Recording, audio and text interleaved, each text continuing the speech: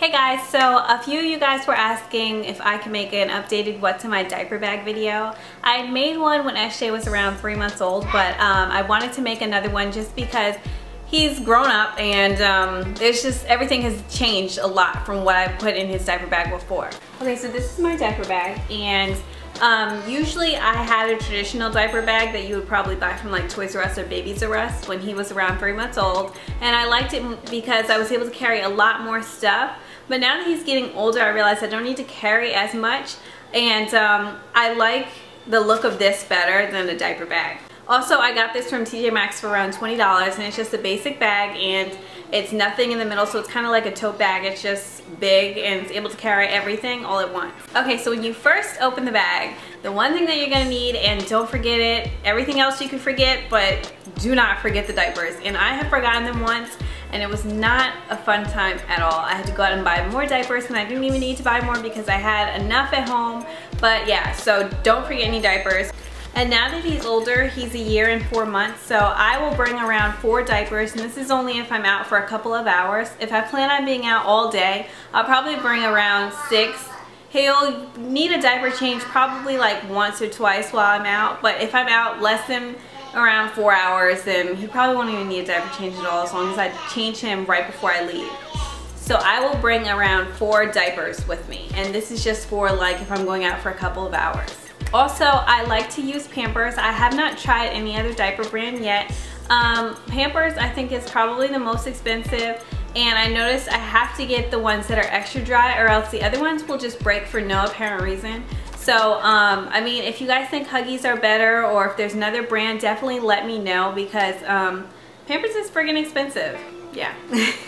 Okay, also I will bring these to go, and I like the ones that have this cover, because then what I could do is once this is empty, I will actually stick more in there, and then this, after a while, sometimes this will break off, so then I'll just buy another one. But getting the ones with the top like this is great because it's resealable and you can just keep refilling it at home.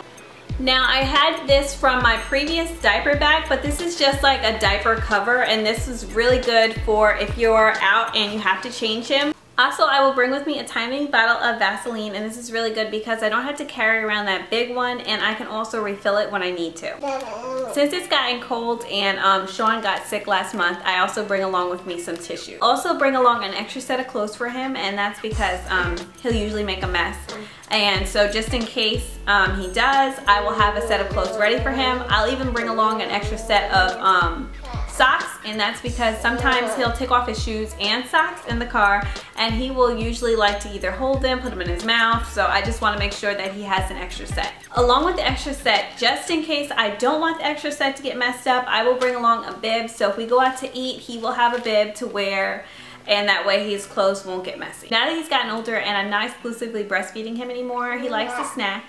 And I will bring along a little snack jar, and I'll just fill this up with Cheerios or his favorite snack, which is usually Cheerios. So I'll fill this up, and this is just good for a couple of hours. I mean, if I'm going for longer, then I'll also bring along like his little baby jar of food, so yeah. And I'll also bring along his sippy cup, and I like this sippy cup because it does not leak, so this is perfect for in the car, and that way it won't make a mess in the car. Now, if we're going on long car trips, I'll always bring along a toy for him. So this is one of his favorite toys right now, and in fact he's looking at me because he wants me to hand it to him. But this is a good toy for him. This is a musical toy. It'll keep him occupied. Usually he'll fall asleep, but when he wakes up he'll want a toy, so I will bring him a toy. Also, since it's gotten colder, I will stick a blanket in his diaper bag, or just put it in the car sometimes, just so that way I'll be prepared if he's cold or not.